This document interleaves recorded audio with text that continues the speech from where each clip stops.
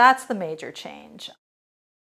Hey, this is Brad with Bear City Impact, and I just interviewed Lynne Harakal with Swiss Bear about the upcoming MumFEAST exclamation point 2020, which is a temporary change from our normal Mumfest. So we'll listen to her and hear about some of the exciting changes that will be happening for this year's MumFEAST.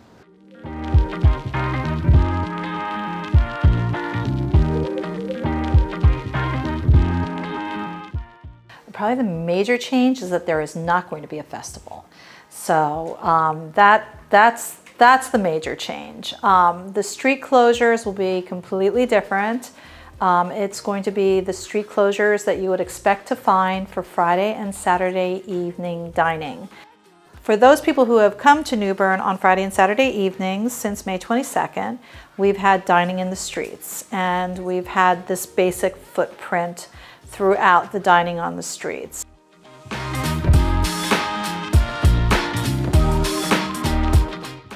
So it's going to be an extension of dining on the streets, but instead of having the streets open during the day on Saturday, we'll keep the streets closed down during the day so that people can continue to dine in the streets for breakfast and lunch as well as the dinners. And then we're inviting all of our merchants downtown to put some of their merchandise out on the sidewalk or on the streets. And we'll have strategically placed some artisans. When I say some, we're talking about a handful, maybe about a half a dozen artisans.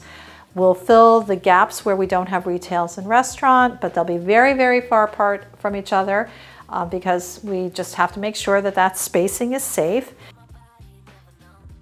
And then on the lot next to Mitchell Hardware store, that grassy lot, that will have anywhere between 3 and 5, no more than 5, food vendors that are kind of your typical festival food vendors. And we will be able to put it out on social media, how to call in an order. And then on South Front Street, we will have curbside pickup for anybody who does not want to come downtown, they don't feel comfortable, or they're unable to, or their health doesn't permit them to come downtown. But if they still want a funnel cake or a sausage sandwich or something like that, they'll be able to call in the order and pick it up curbside. We will still have mums. So there will be mums downtown on the streets, and there will be a mum arch, and there will be a mum maze over at Union Point Park. So since everybody seemed to love the mum arch and maze so much, we wanted to make sure we could bring that back.